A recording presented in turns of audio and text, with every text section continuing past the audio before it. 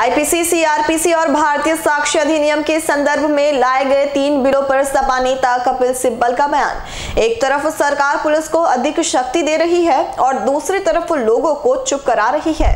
This country is the misuse of the police forces for political ends.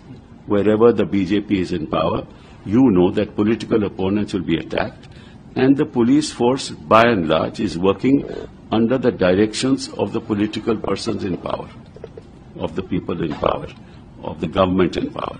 In other words, they are serving a political end. That's the real problem. Why? Because the police is no longer an independent force.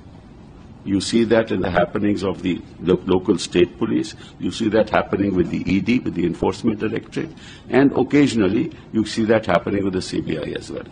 So if the whole police system is directed towards fulfilling a political agenda and functions under the directions of the government in power, of people in power, and in that context you give the policeman custody for, or the enforcement agencies custody for 60 days and 90 days, then it is a recipe for disaster.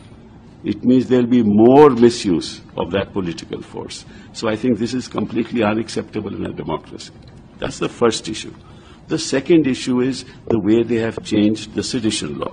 They say that, look, we have abrogated the sedition law, deleted that section 123 of the Penal Code, but now they have put into place provisions relating to national security without really defining in what circumstances a person can be prosecuted for national security.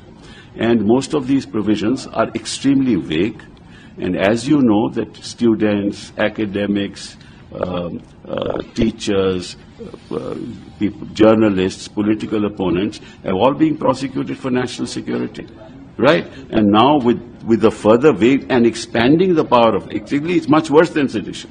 Expanding the power of national security means that more political opponents will be, and you people will be prosecuted or proceeded against. It is to silence the people.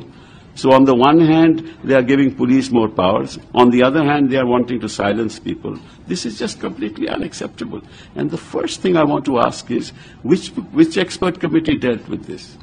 This is all introduced in Parliament, in the Rajya Sabha, through secrecy. Nobody knew which is that expert committee. What were the recommendations of that expert committee? Nobody knows.